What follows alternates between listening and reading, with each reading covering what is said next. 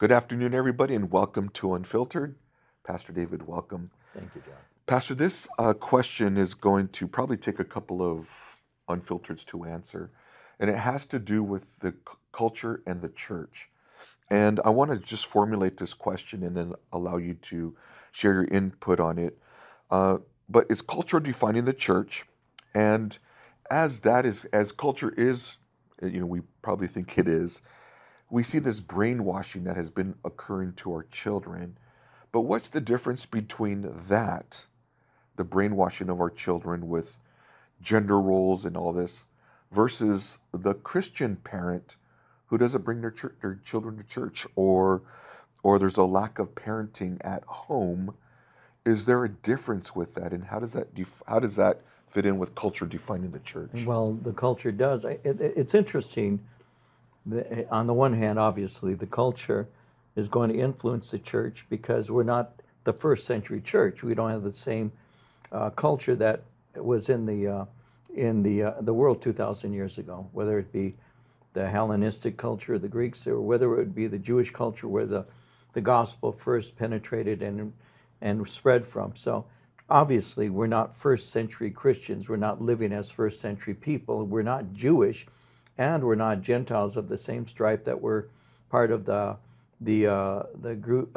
countries that had been Hellenized, and even in the Roman provinces. And so, on the one hand, obviously, culture changes, because cultures will transform. There are essentials of a culture that remains stable and all of that. But fact is that over the centuries, things adapt and things change. So as culture always influenced the church, I'd say, yeah, to a degree, even from the beginning, when the first real problem the church had to deal with was related to the Hellenized, the Greek culture, Greek-speaking Jews, the widows being neglected, and the Jews who were natural-born in the land Jews, who were Jewish by culture and first language, etc.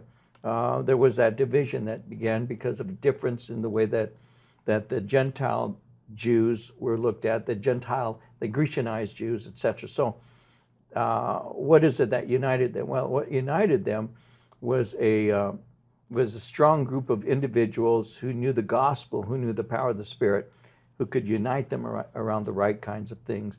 And so culture has always influenced the way that we practice our faith, and thus the faith is always adapted to the culture that it's part of.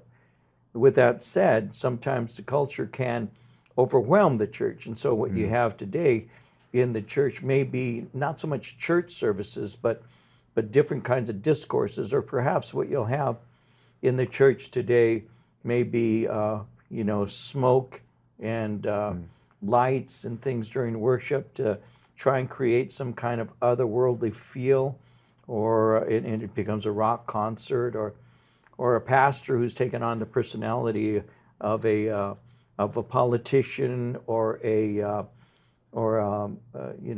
famous person, there's 1,001 ways that he may become adapted to an environment and begin to transmit his own cultural preferences to the church.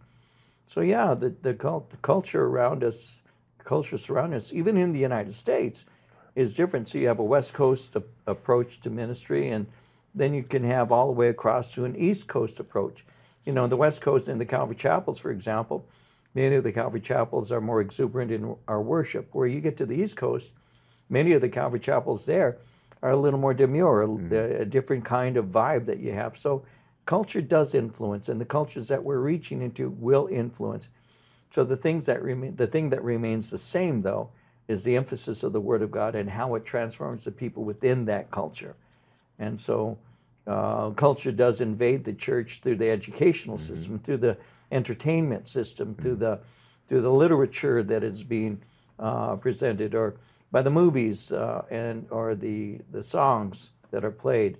All of that is conforming the mind of the Christian to the world. And that's why Paul would say that we're not to be conformed to this world, but to be transformed by the renewing of our minds. That's why we're to dedicate ourselves as living sacrifices. That's why, because the world is putting us in its mold. And so each culture may be different. There are different essentials to the culture, but the church has to have the biblical answer for the things that are missing within that culture, because the cultures they all miss the same thing. They miss love, they miss joy, they miss peace, they miss the things that they would understand within the framework of what those things are within the culture. They're missing all of those things from a biblical perspective, because they're pursuing the things that the enemy has convinced them is joy or peace or prosperity, if you will. And so Calvary Chapel has not conformed itself to the culture, but has performed within the culture.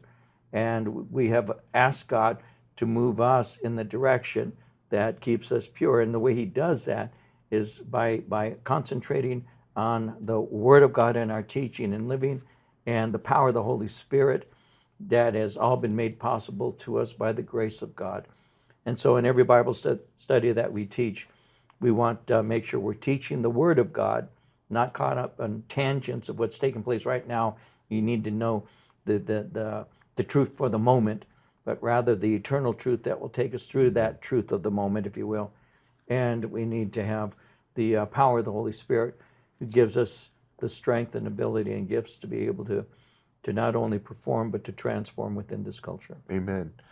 Tomorrow, when we record again for Unfiltered, I want to touch a little bit more on that in the culture through, as you mentioned, that it invades our church, and it's pretty much been doing it with our children, and then how's the church plateaued and declined. So I want to talk a little bit more about that, and we can do that in our next session. We will. I do want to invite you though to our Wednesday evening service tomorrow evening, where we're celebrating communion after the Bible study. Yes. And you're taking us through Romans chapter 15. Chapter 16, 16. John, where were you? Last time I taught. And so, and look forward to that. Invite your friends and family to come join us. And again, we'll be celebrating communion after the Bible study. Come on out. Pastor David, thank you so much for sharing on this. And in our next recording, we'll touch more on this. And we look forward to seeing you at church. God bless you, and thank you for tuning in.